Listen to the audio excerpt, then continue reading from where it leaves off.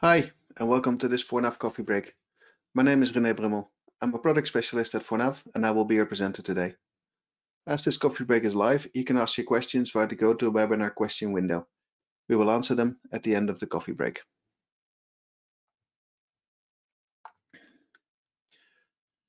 Today, we're going to add ForNAV reports to our extension. As we have determined in earlier coffee breaks, you have many tools to make ForNAV reports. However, when it comes to source control and DevOps, there is no substitute for a VS Code extension. To demonstrate adding ForNAV reports to an extension, I'm going to use these steps. The prerequisites, what do I need to get going? In step 2, I will create a new extension and add source control. In step 3, I will create and edit a new report. In step 4, I will store the custom layouts and ForNAV setup. Let's start with the first step. Today, I will work on a Business Central on-premise server with the Business Central 2023 Wave 2 release. I've installed the universal code version of the ForNAV customizable report pack, and I've executed the step-by-step wizard from the assisted setup to get started. Of course, everything I do today will work on a cloud environment as well. I have also installed the ForNAV Designer, Visual Studio Code, and Git.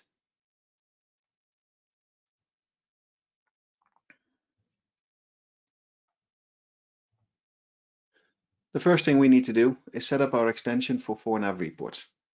I've created a new empty extension with VS Code. The only thing I need to do to be able to add ForNAV reports to this extension is to add a dependency to the ForNAV core extension. If you want to clone standard ForNAV reports as well, or use functions from the ForNAV report pack, then you need the dependency on the customizable report pack extension.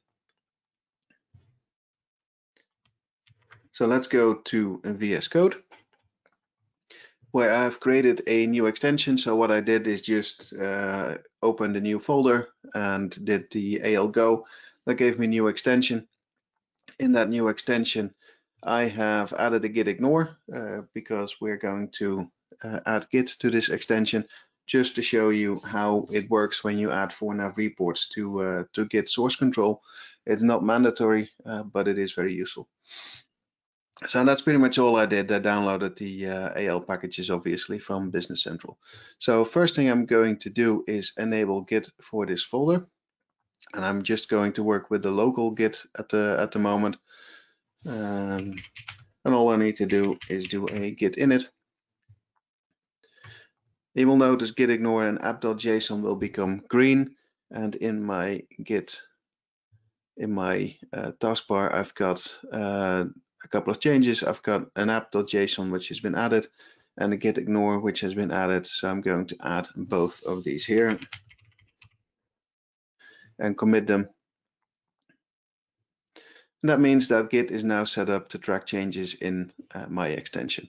So the second thing I need to do is to add these dependencies that I've talked about. And to do so, I'm going to type really quickly. There we go. I've got two dependencies. I'm adding the ForNAV core, and every ForNAV report that's in a VS Code extension needs a dependency on the ForNAV core because that contains the code for the heavy lifting of the rendering of the reports. And if you need to, you have the dependency on the ForNAV customizable report pack. And if you, like I said, clone standard ForNAV reports, that's something you need because it contains a ton of functions that standard ForNAV reports need. And of course, you can use all of those functions inside your own reports as well. And that's functions to get VAT lines and all of that sort of stuff. So that's all I need to do. I'm going to save this. And then it says I need to download my symbols. So I will download symbols. That gives me my customizable report pack and ForNAV core. And you will notice that my app.json has been changed. My dependencies have been added. So I will add those to Git quickly.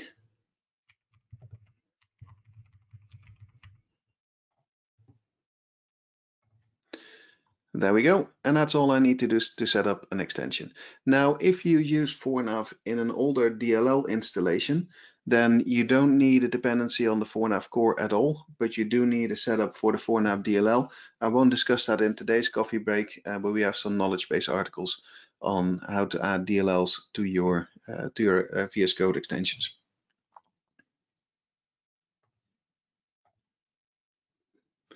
The next step, of course, is what you're all here for, to create a new report and save it in our extension.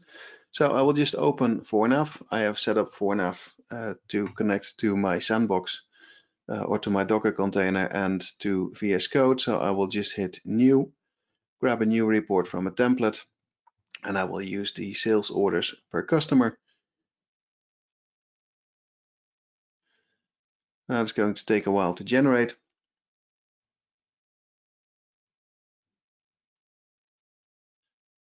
Of course, when you're waiting for it, it seems very, very long.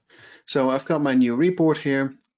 Now the first thing I'm going to do is change the object number because the object range in my extension is different from what ForNAV uses by default. I will call my report the PTE coffee list. And of course, to be complete, I'm going to add a caption as well. Caption being the friendly name of the report. That's what everybody sees when they run the report.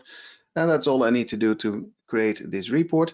Now I'm going to save this report, and instead of saving as an object on the server, which packages and publishes the report directly in Business Central, I'm going to say save as. And I will find my coffee break folder. There we go. So this is the source folder of my extension. You can save the reports AL file directly in the source folder of your extension, or you can create subfolders. That doesn't matter. I'm just going to save it straight into the source folder of my extension. There we go. It's been saved. I will close it, go back to VS Code. And you will notice right here I've got two new files, three actually. First one is the AL file of the report. Let's just find it in the normal view. It's a bit easier to see. This is the reports AL file, and you see ForNAV generates everything that you need, all of the calculated fields and all sorts of stuff. And you will see in the auto-generated code of ForNAV, which it says here, please do not delete or modify. We mean it. If you delete this stuff, the report won't work. You will see that ForNAV calls the ForNAV report management code unit, and that's a code unit in the ForNAV core, and that's why you need the dependency to the ForNAV core. So that's the reports AL file.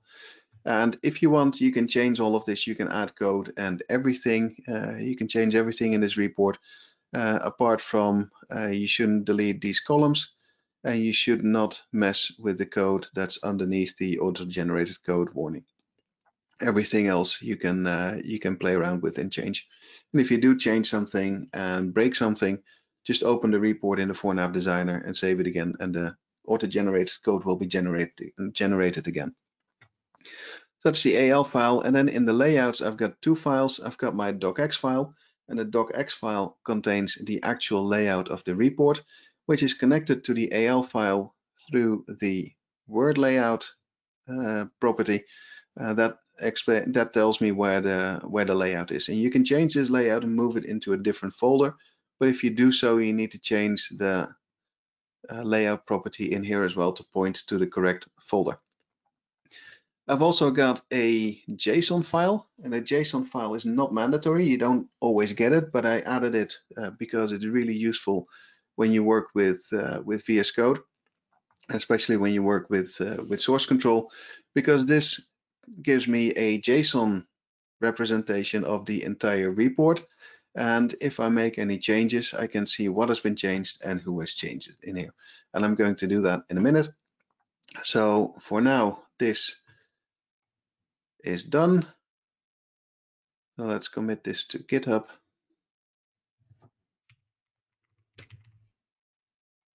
I keep committing this stuff to GitHub so you can see what happens when I make changes to my report. So there we go. That's been changed. Now I can publish my extension to Business Central.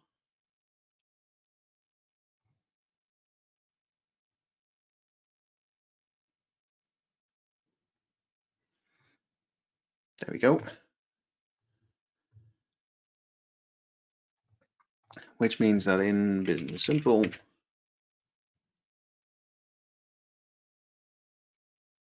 if everything logs in. I have my ForNAV My Reports, and in the My Reports, we will find the coffee list we've just created. And if I run it,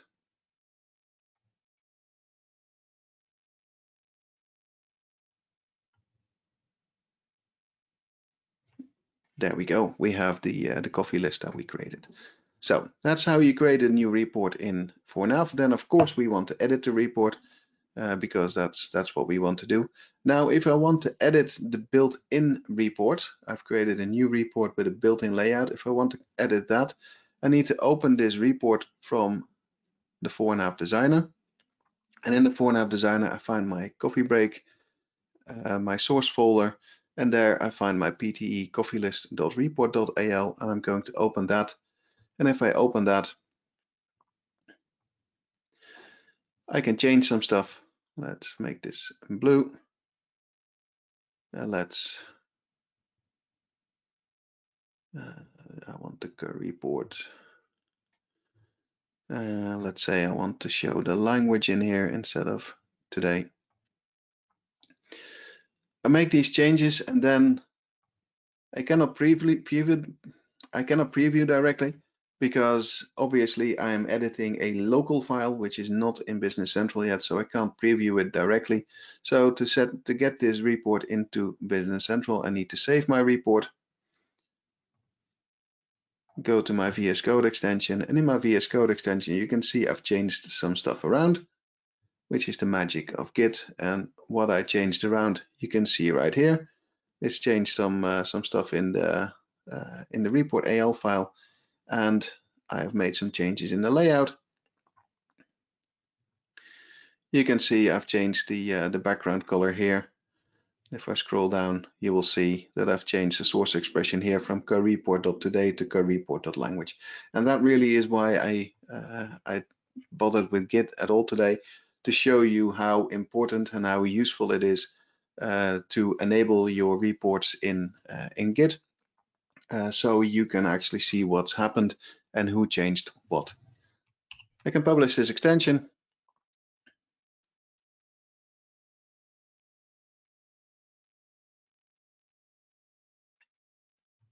Which ends up inside Business Central.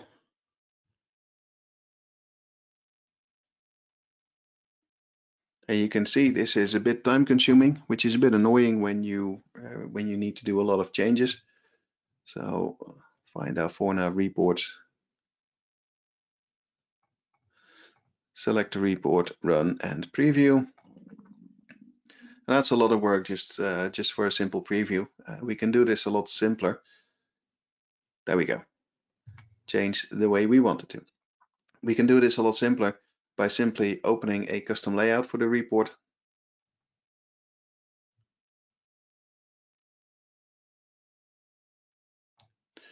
And make our change. Let's go for green. Preview.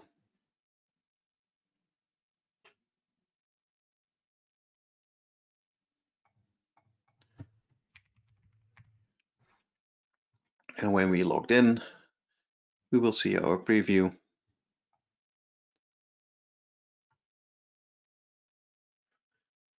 Which is now green. Now the only problem is that what we have changed right now is a custom layout of the report and not the built-in layout. So what I need to do in order to get this into the built-in layout is go to Save As and save as a docx file. And there we go. Go find my extension folder again and open the layout folder. And in the layout folder, I can simply override the built-in layout and hit save. Yes, I want to replace this. Which means that if I now open the report AL file, which opens in turn the built-in layout, you can see that the built-in layout has been changed.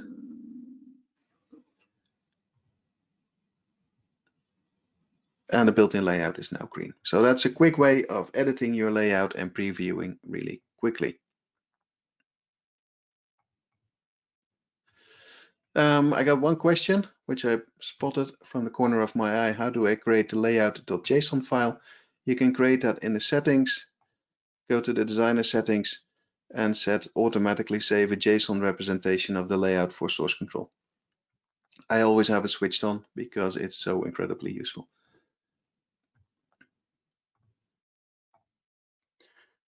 Finally, I'm going to show you a quick trick to get all of your ForNAV layouts and setup into your source control as well. As you know, we may do a lot of custom layout, of custom reporting just through custom report layouts and ForNAV setup. You want to get that into source control. And the way to do that is to open the ForNAV setup page.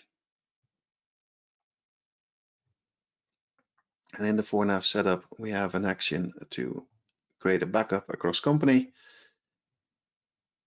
I'm going to select export all, and we have discussed the backup in depth in an earlier coffee break.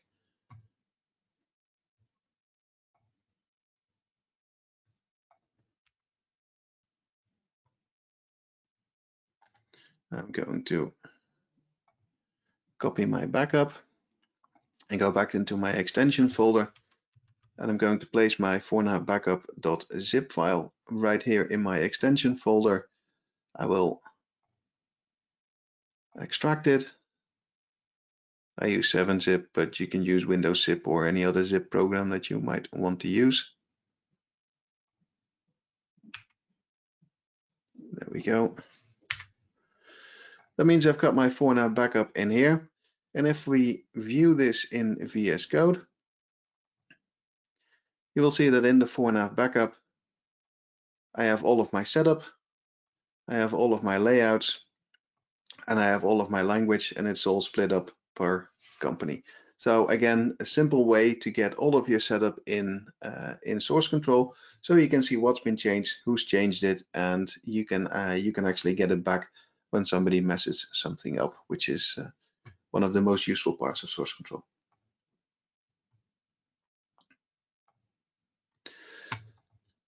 So let's recap what we just did. The first step to adding ForNAV reports to an extension is to create an extension and add the dependencies to the ForNAV core and, when necessary, the customizable report back. After that, we could create a new report, save it in our extension, publish, and use it.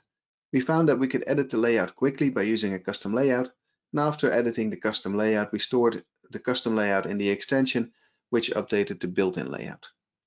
Finally, we stored a backup of all of the ForNAV setup, custom layouts, and more in the extension folder.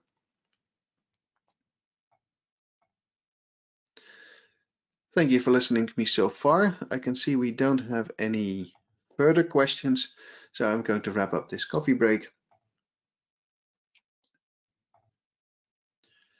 If you want to know more about ForNAV, or if you want to download the ForNAV Designer and Converter, please visit our website. If you want to install ForNAV in Business Central Cloud, please visit the Microsoft App Source. You can watch more videos about ForNAV on our YouTube channel. If you have any questions about ForNAV, please email them to support@fornav.com. For a full list of upcoming and recorded coffee breaks, please visit fornav.com/coffeebreak. Thank you very much for listening to me today, and goodbye.